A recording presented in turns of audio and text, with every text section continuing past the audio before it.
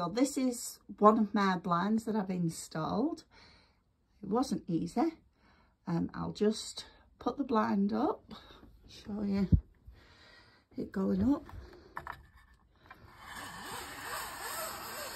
like that, and down. So it all works fine, opens and closes where it's meant to. It's all working fine. I'm really pleased with it when it's installed.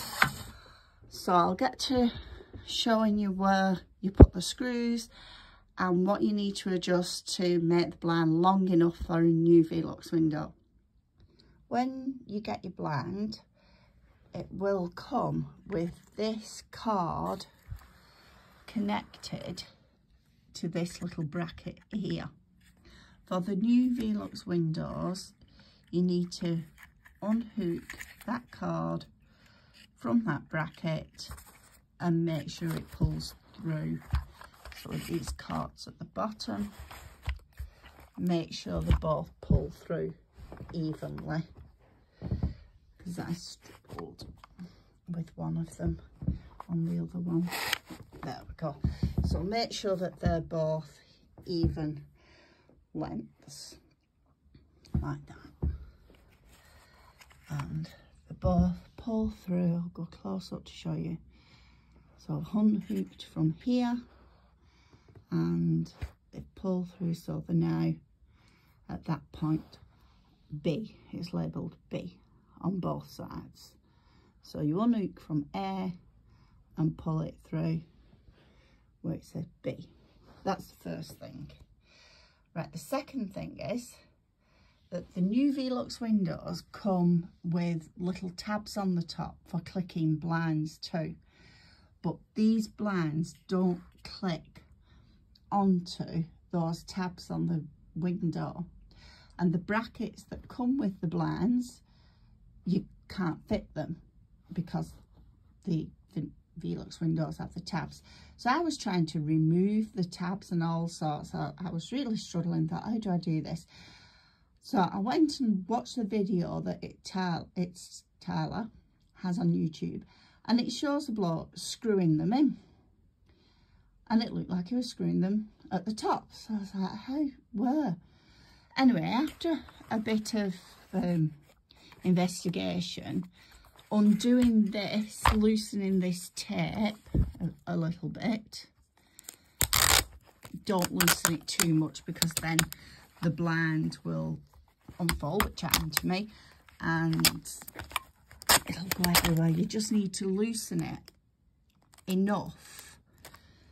Like that. Sorry, I know this isn't very good. I'm holding my phone in my hand as I'm doing it, sorry.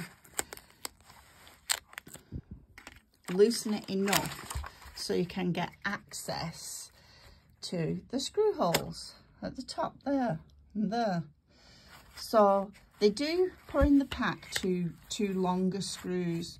So those two longer screws go in here, each one, and there, and you attach it to the actual Velux frame via those two screws, which isn't actually easy because of the angle of the windows, etc. But that's what you do.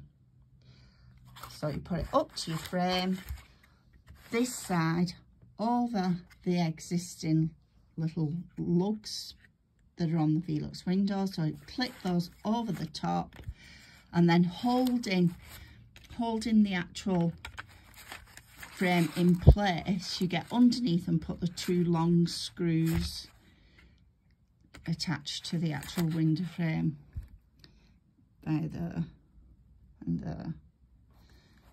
So I'll just go back to the one that I've put up and show you. So this is the one that I've already mounted,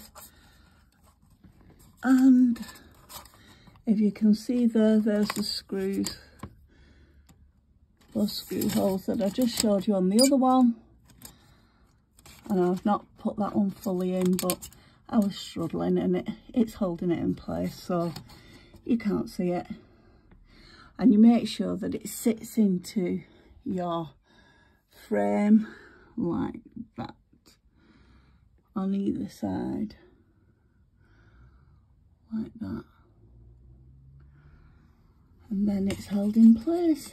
And like I said, it goes over the existing lugs, which I'll show you on my other window in case you're not sure what I'm talking about. And holds in place. So then, yeah, it's on like that. And these bottom bits, again, I really struggled with these. One was long enough, one wasn't. I realised it was because I'd undone that tape that was holding the blind in place, so it was all lopsided. So anyway, with a little bit of holding the blind up and pulling on one side, I got them right. But that wasn't easy, putting that on either. It comes with a tool. So the tool goes onto your little holder like that. Sorry, it's upside down. And basically you put it against your window frame, so it puts it in the right position, and then put your screw in, which I found it easier to mark on my window frame with a pencil first where the screw hole was. I then put the screw in a little bit, made the hole, put the screw in a little bit, undid it, and then connected it on, so I had something to grab to. I just found that easier. This side, which was the second side I did, I found a lot harder because of the tension on this card. But don't worry, it needs that tension. But you do have to pull down quite a bit on it to get it in the right position. So, yeah, it's all good. I'm pleased with it now it's in. And I'll show you the actual little bracket things on the other window that I was talking about. So those are what you actually, on both sides of the window,